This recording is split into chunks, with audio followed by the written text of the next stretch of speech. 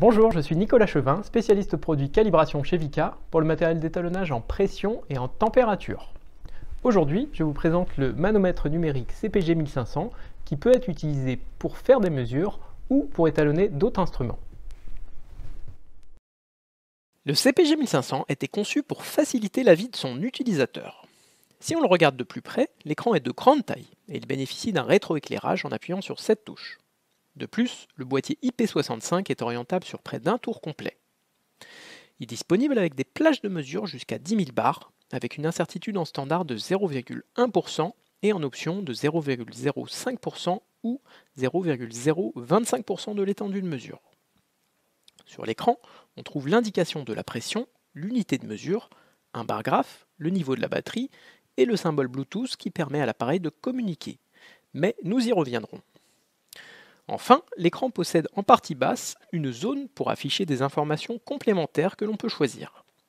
Par défaut, il s'agit de la température au niveau du capteur. L'utilisation des touches est très intuitive. D'abord, pour l'allumer et pour l'éteindre, la touche de droite. Pour la suite, prenons un cas concret et affichons par exemple les valeurs mini-maxi à la place de la température.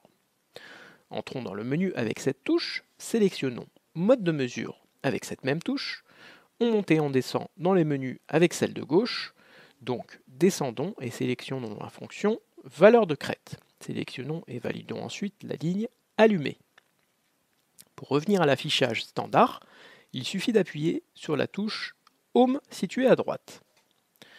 Toutes les fonctions de l'instrument se règlent de la même façon, c'est excessivement simple.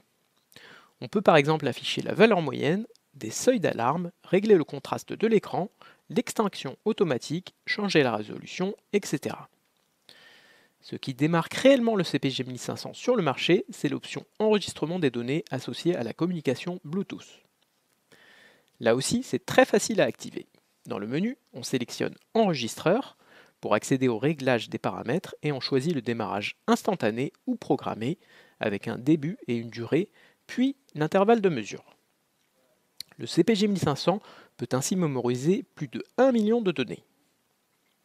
Ensuite, grâce à sa liaison Bluetooth, le CPG1500 peut se connecter soit à un smartphone par le biais d'une application dédiée pour pouvoir consulter les valeurs de mesure à distance, soit à un PC en utilisant le logiciel gratuit DCS.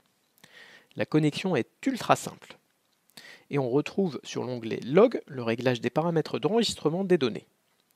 C'est aussi à partir de cet onglet que l'on peut exporter les données sous format Excel en sélectionnant une session d'enregistrement et en faisant un clic droit dans la fenêtre des valeurs.